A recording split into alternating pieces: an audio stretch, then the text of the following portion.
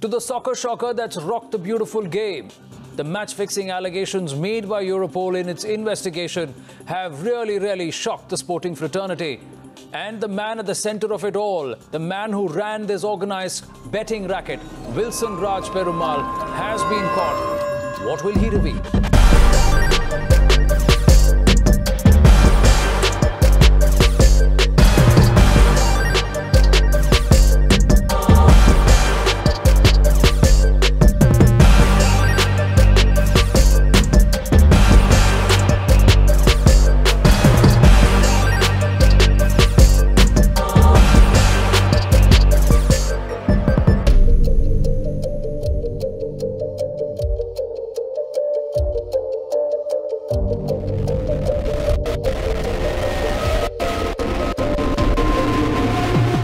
A little Eastern European town, nothing happens here. Sleepy, thinly populated streets that come alive only on weekends before games of a local team.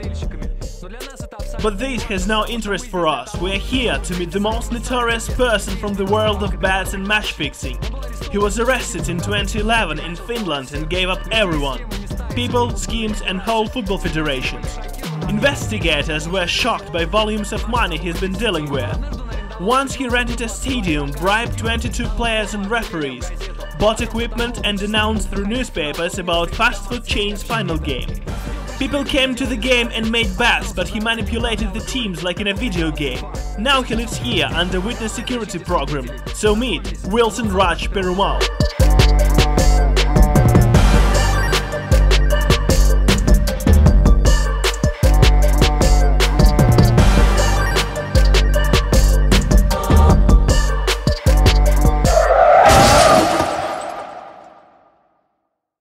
After release from prison, you returned back to old business. Why? Well, if you have this skill, you only have this skill. You know, academic qualifications, you go and find a job, and if you have a criminal history, it's not easy to get a job.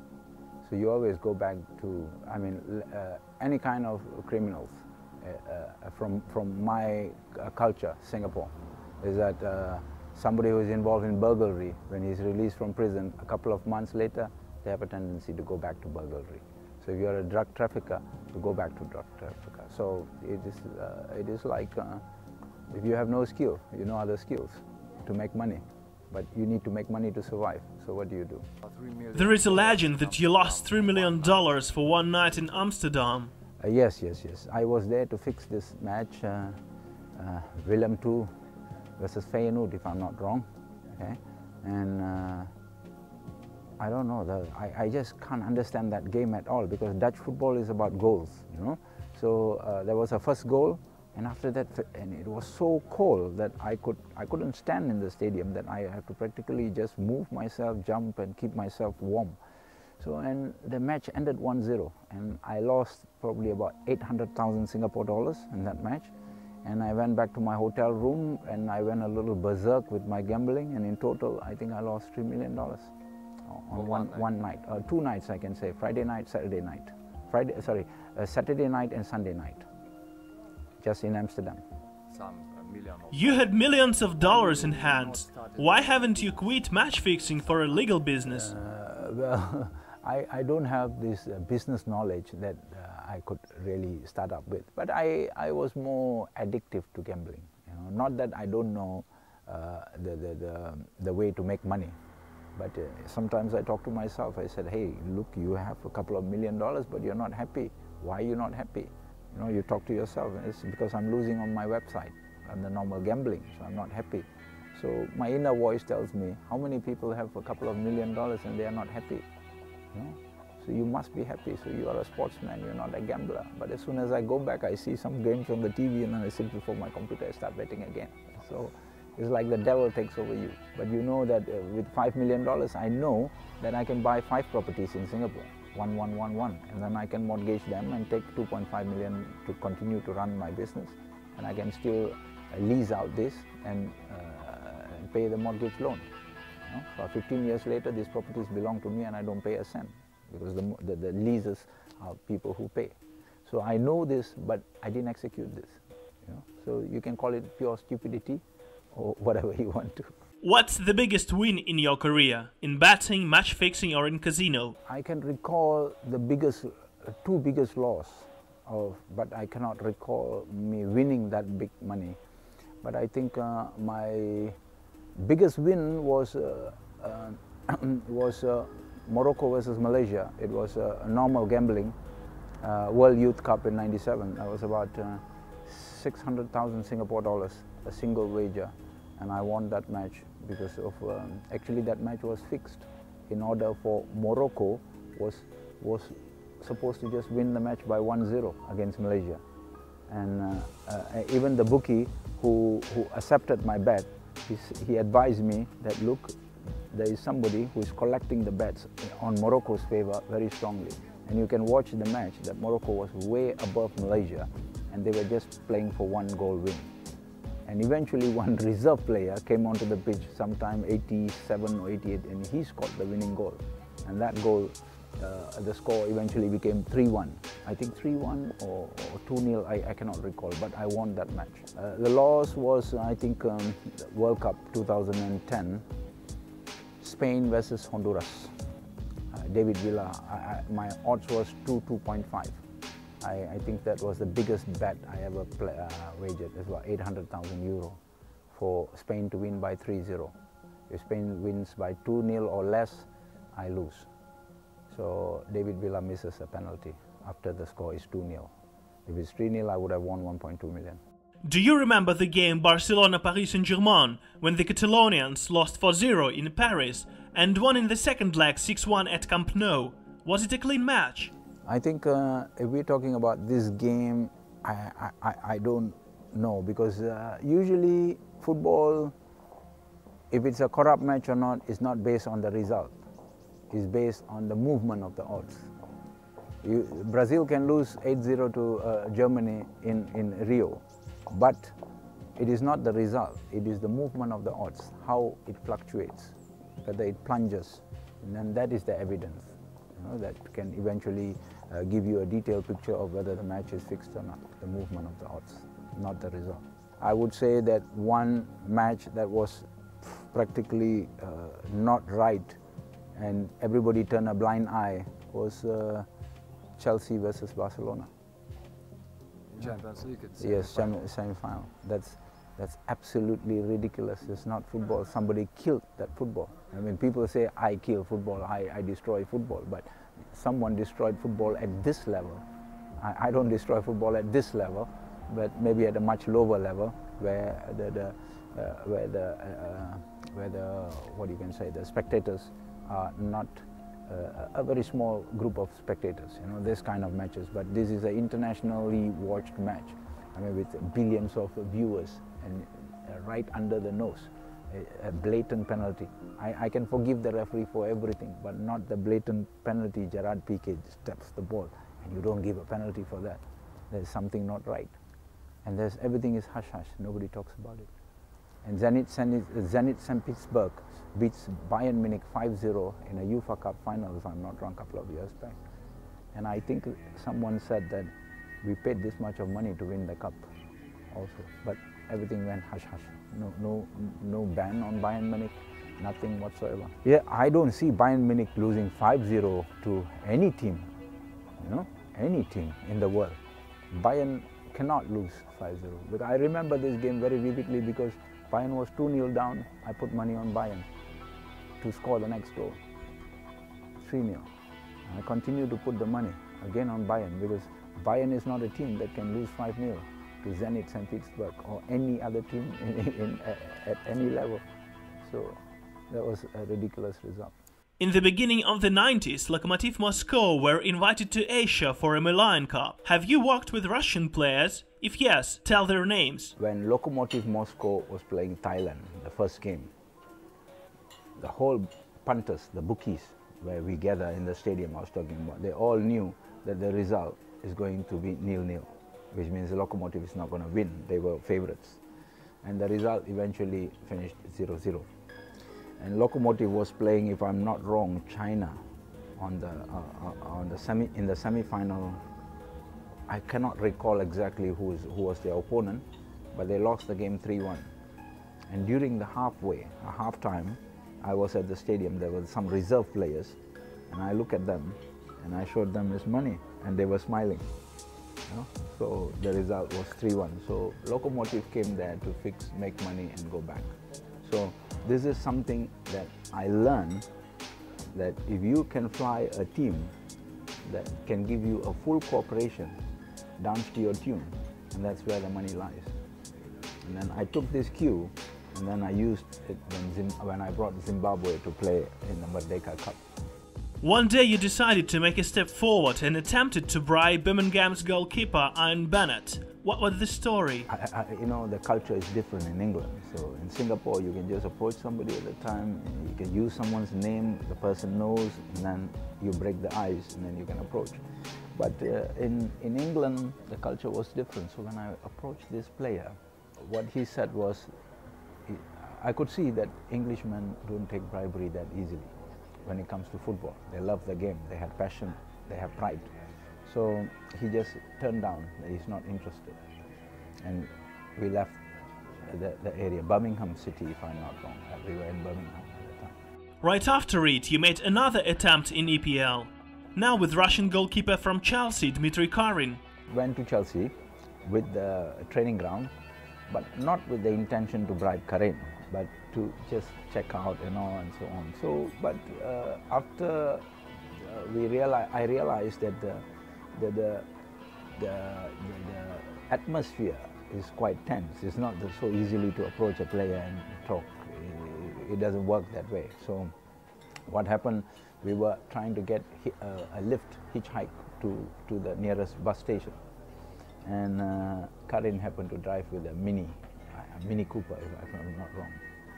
So we sat. I sat in the front, and one of my friends was seated at the back. So I approached him, I spoke to him, I said, "Look, we can give you $100,000." And we had $100,000 in our hands at the time, so we offered that. But he was okay guy. That he said, "Look, I don't do this. I have a very long contract with Chelsea. I have no intention of doing this." And I had previously in the '94 World Cup, I also had offers, people coming to me, they can do this. But I'm not this sort of person. So he was a gentleman. So he dropped us and we left.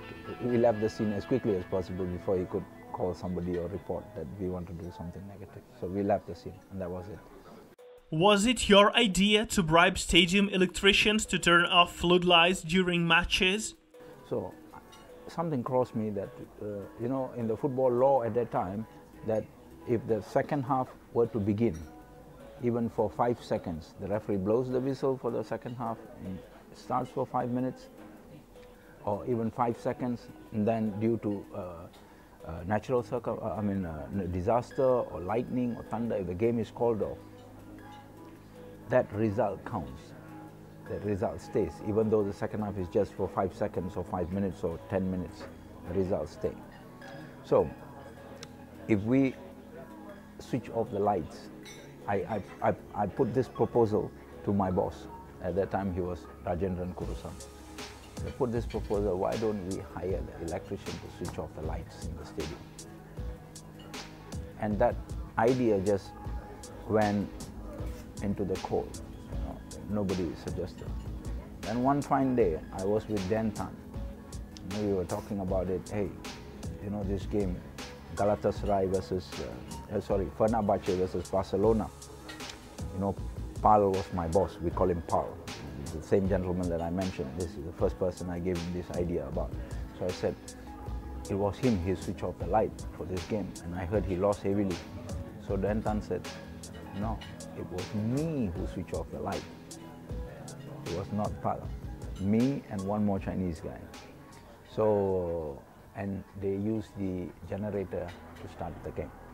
So then he was the one who shed light that the original person who switched off the light the idea was given by Pile, one gentleman called Pile, who happens to be my friend as well, and also a good friend of Paolo. So the idea went to a bigger man who executed this in England.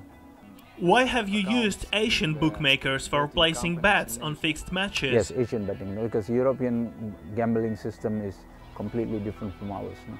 Because our betting websites can absorb 100 to 120,000 euro on single match, of depending on what caliber.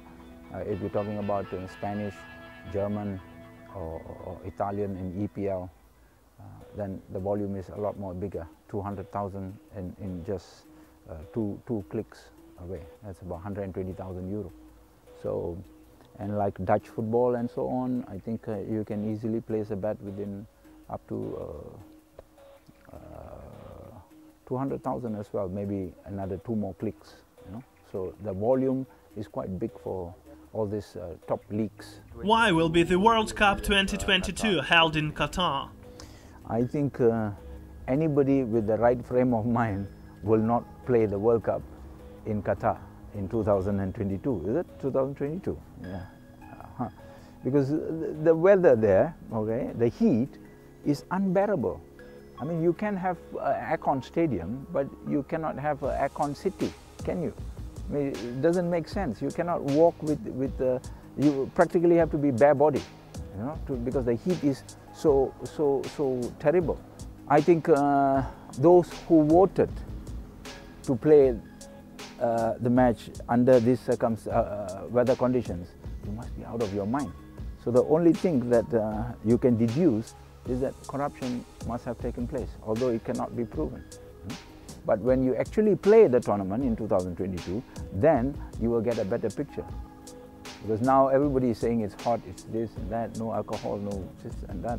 But after the aftermath will be a better situation for us to digest and to talk what actually happened. Earlier you stated that it's you who brought Nigeria and Honduras to World Cup 2010. The interesting one is that Nigeria was playing Kenya in Nairobi, in Kenya. And Nigerians were as good as, they had a very, very slim chance, outside chance of qualifying. So Tunisia was playing Mozambique at that time. So I was in Nigeria, and I was sitting and discussing this with one of the top guy. He was not the president, he was a top guy. So after listening to me, then he went back to the president. We met the president and the top guy. So I told them, look, I will do my level best to assist you. So which means that I'll get the assistance of the referee to help you. And of course, the referee himself, when I spoke to him, his heart was in favor of Nigeria to win the match. He said, I think Nigeria should win the match. So there was some discussion between me, the referee, and the president, but not all together, but different.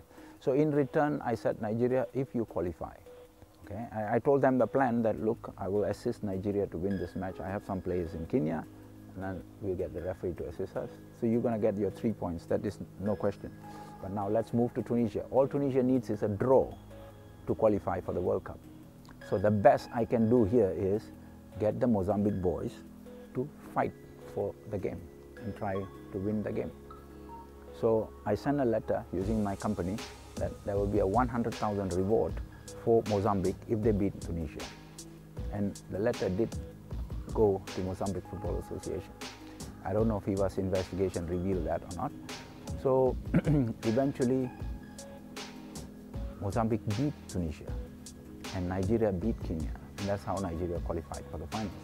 And they were supposed to give me 3 friendly matches, and I was supposed to organize their warm-up matches and their camp. And even then I told him that FIFA usually gives you 1 million. So I draw up a quotation for 1 million, but in actual fact it will be around 300,000 for this 700,000. There's a leftover of 300,000 and it will be in your pocket. That's what I told the president. But after they qualified, they completely ignored me. Maybe because I had a 3 weeks psychology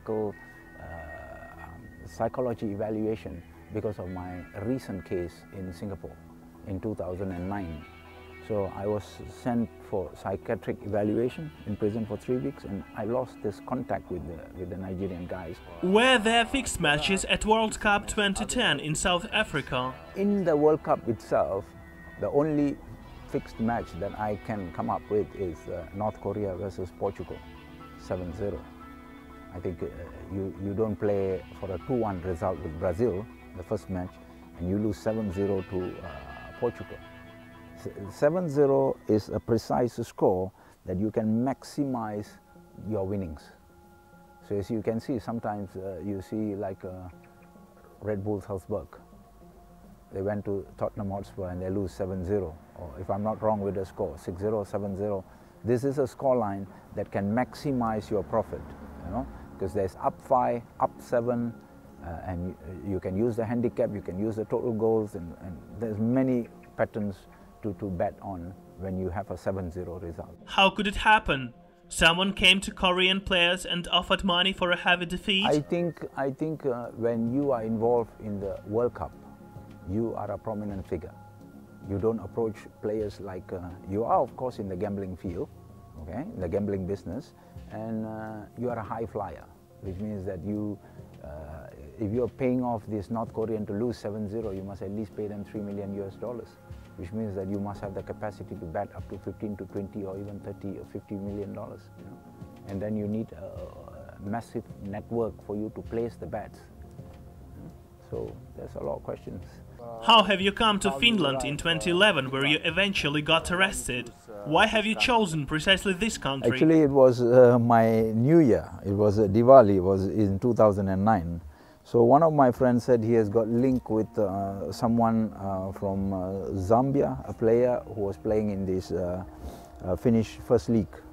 So, but the team, that match when I arrived was the last match.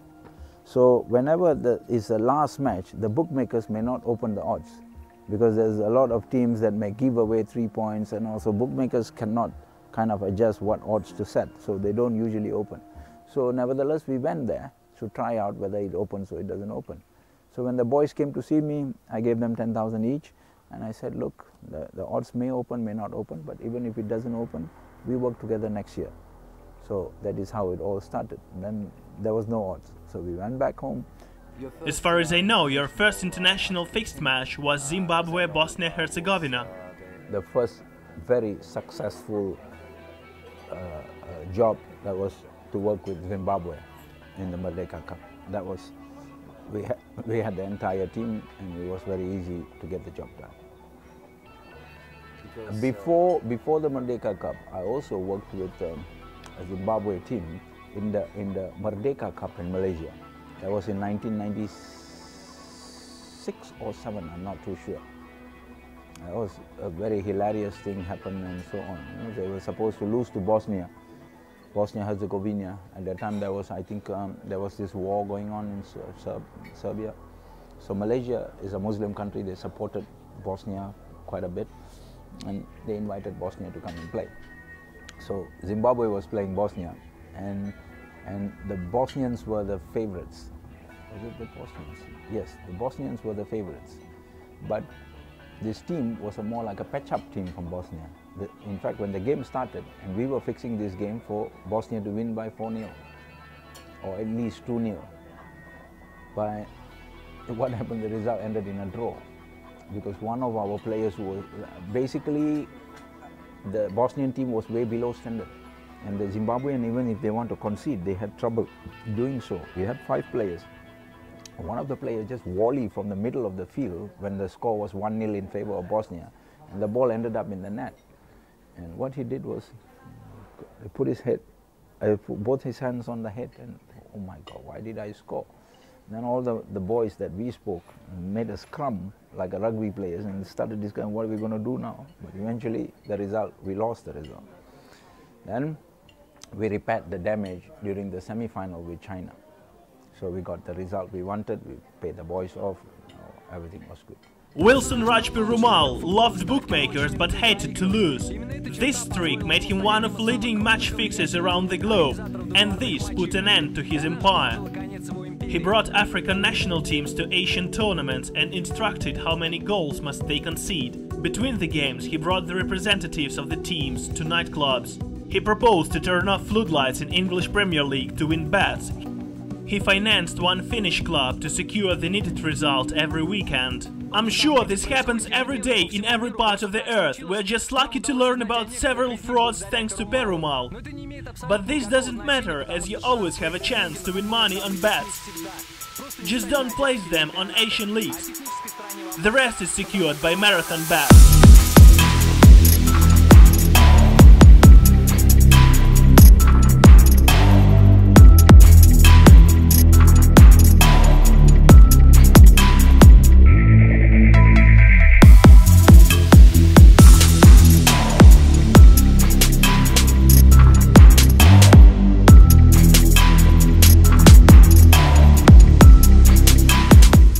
What about Zenit Dynamo Minsk? First leg was won by Dynamo 4-0. In the second one, they were beaten 8-1.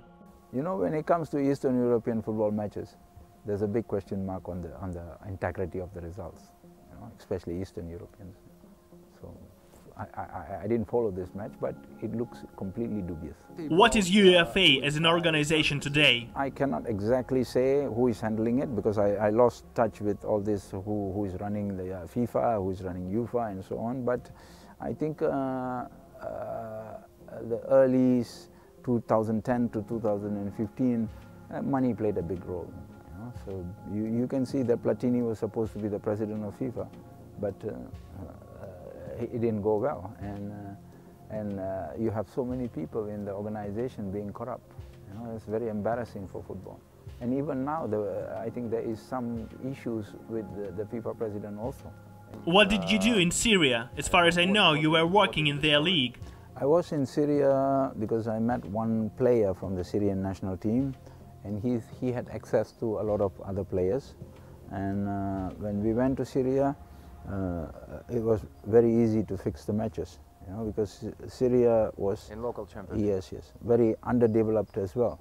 So I was there in one winter, and this guy is a national football player, and he had barely any heater in his house, only a small stand where I had to just stay very close to that heater. So, my offer was a very good offer for them, $10,000 per player per match. About 6 or 7 players in one team.